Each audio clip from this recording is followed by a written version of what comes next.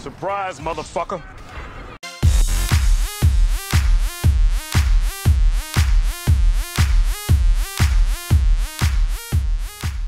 Greetings, Greywitch73 here, and today we're going to look at the Vapid Peyote.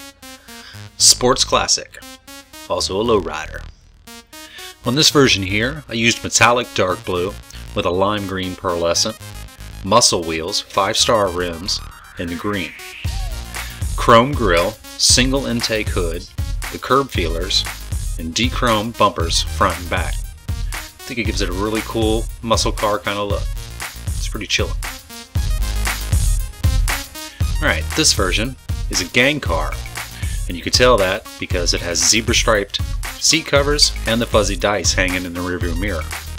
This one has a metallic cabaret red with a bison brown pearl, lowrider wheels, big worm rims, and gold, de-chrome front rear bumper with the spare tire, cowl induction hood, and the LS Customs plaque.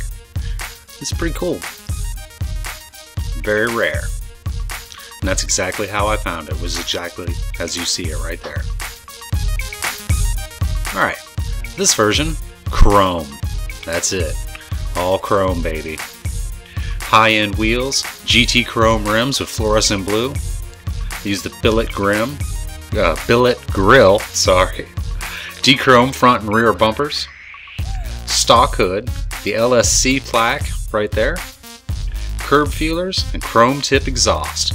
And I think this is one of the coolest looking cars that you can put chrome on. Some cars look like total dog mess, but this is one of those ones that just, man, it looks badass. Alright, well this is Greywitch73 and I'm signing out. I'll see y'all next time. Peace.